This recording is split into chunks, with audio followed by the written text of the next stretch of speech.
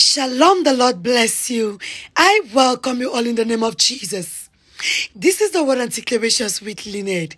If this is your first time seeing me or coming across my channel, you are very much welcome. Thank you so much for stopping by.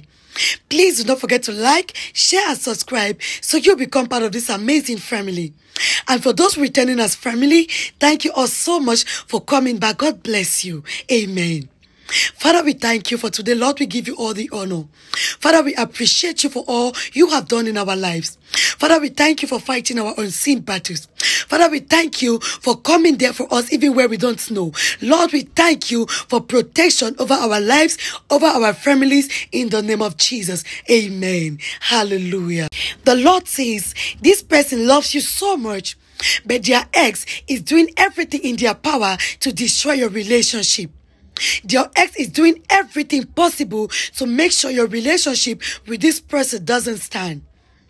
While this person was in a relationship with their ex, there was no respect. The relationship wasn't going, and they decided to put an end to that relationship. Right now, this person is trying to move on with you, but their ex, since they haven't moved on, they are trying everything in their power to make sure that your relationship with this person doesn't stand. Sometimes when people move on, learn to move on. This person is moving on, but their ex haven't moved on. That is the reason why they are jealous. That is the reason why they want this relationship not to stand.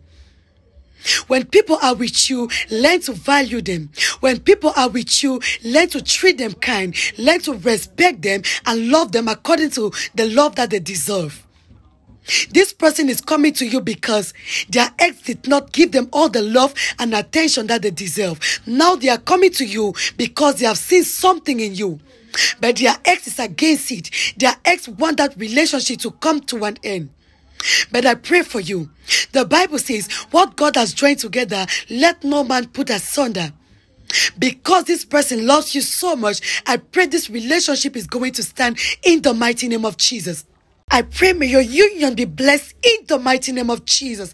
Amen. Hallelujah. I hope you receive this word with gladness. Please do not forget to subscribe and turn on your notification bell so whenever I upload new content, you will be the first to know. I love you all so much, family. I'll see you in our next session. God bless you. Shalom.